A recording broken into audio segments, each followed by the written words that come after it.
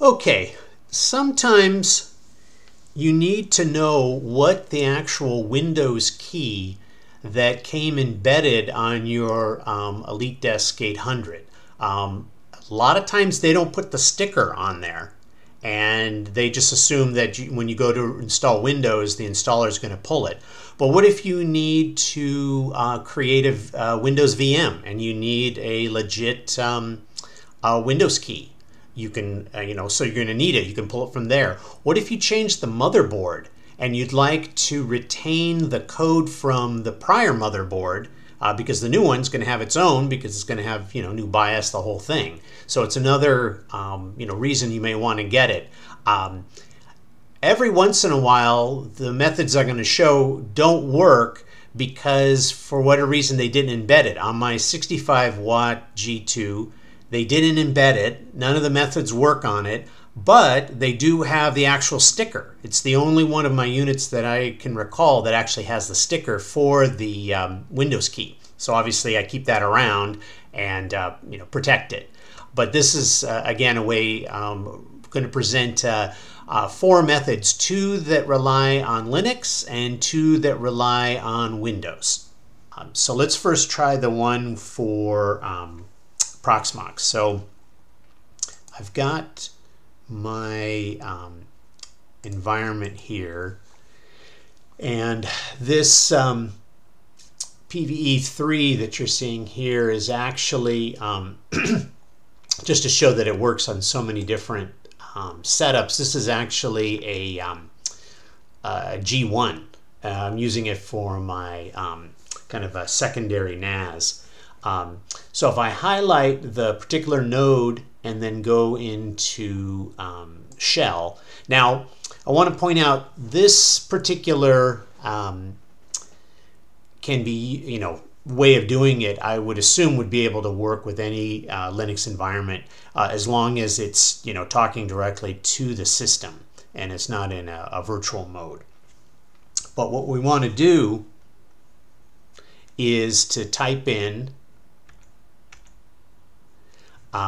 cat, and then you've got this whole command here, the sys firmware, acpi, tables, MSDM, and then we're going to pipe it to a, or I should say redirect to just a file called Windows key.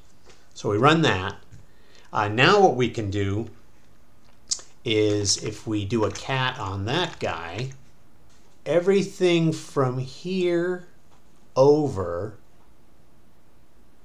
is your Windows key. Now this has been changed obviously just to mask what my particular one is, but yours will look the same in terms of the groupings. So that's basically, was it 1, 2, 5 groupings of 5. So that's what you want to look for. Now you can save this off so that way then you have it available. So that's the way that you'd want to do it. And this will again work in, tried it in the G1, G2, G3, G4. It works all the same. So next we'll try the Windows method. Okay, for this one I'm going to run our Win10 XPE as an environment. So what you want to do is go to this neosmart.net OEM key. And this is just showing an example of what it looked like. You want to do your download. You could just say you don't need to put in your information. You can just download it.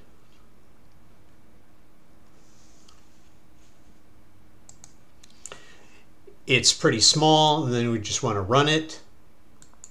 And there you'd have your product key, the same 5 groups of 5.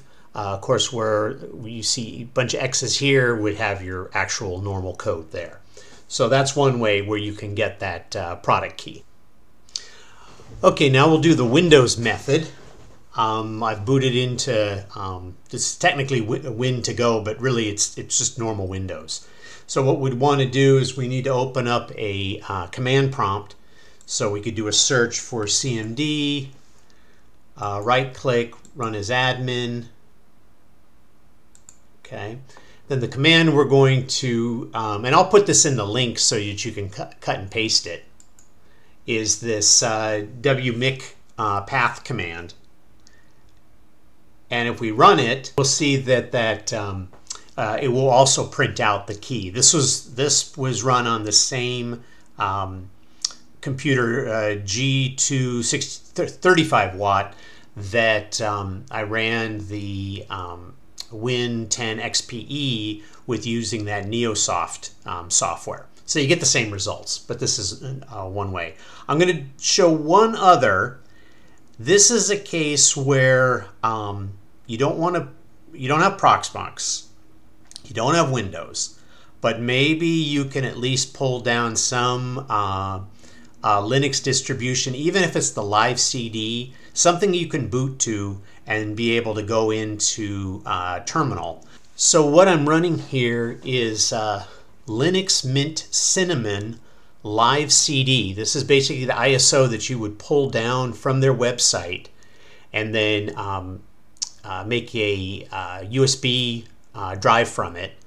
And then when you boot to it, normally you would go through and do the install, but all I did was I just went down here, opened up a terminal, and then I'm going to run that same command to get the Windows key.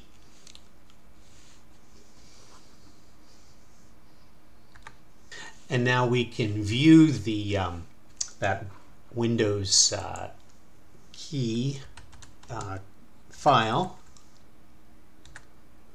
And the same thing. This is the part here that we're interested in. These 5 groups of 5. And then, so again, that's another way that you can get that code.